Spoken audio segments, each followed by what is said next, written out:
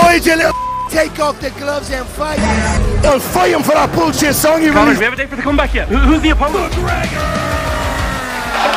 I get you double pay and bonuses. Yo, Conor McGregor's wildin'. Check this out. So at BKFC after party, Conor McGregor's seen pulling a woman's hair towards him. Looks like he wants to dance.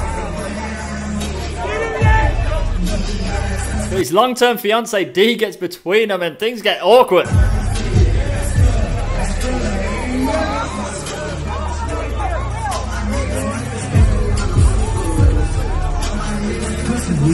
What's this man thinking? Then we got McGregor calling out Floyd Mayweather for a rematch. Floyd, you little you're right, you're doing bad conversations, trying to get a boxing match at 155. Fight me my way. I'm the A side. You owe your out. Bare knuckle. McGregor Mayweather, 170 pounds. Let's go, baby. Take off the gloves and fight.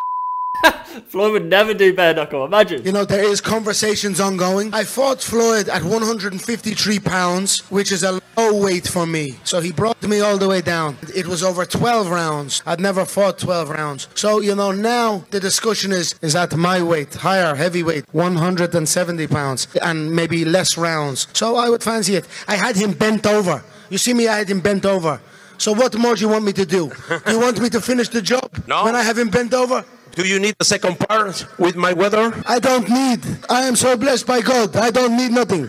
What is this accent? I don't need. I have. But I like a fight. Then he goes in on KSI. You called out KSI a few times. Could we ever see that fight down the line? Let's go, man. Any messages for KSI? I'll fight him for that bullshit song he released alone. I'll fight him for that fucking song alone. He even had a few words for Ilia Topuria. I know Ilia Topuria has had a lot to say. Country. Yeah, this isn't his home country. This is my home country, baby. My Bay of Spain, where's he at? This ain't his home country. He knows where his home country is, and it's not España. So, good luck, Max Holloway. Up.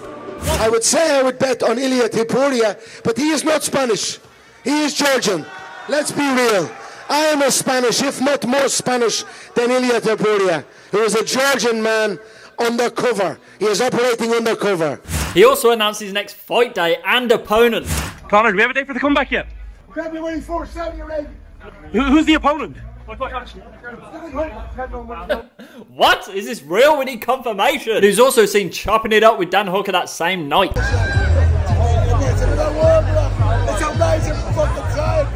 What does it mean? Who do you want to see Conor fight next? Floyd, KSI, Topuria, Hooker, someone else maybe? Let me know in the comments. And I think McGregor got a bit too excited for the build up to the main fight. And here for Conor McGregor!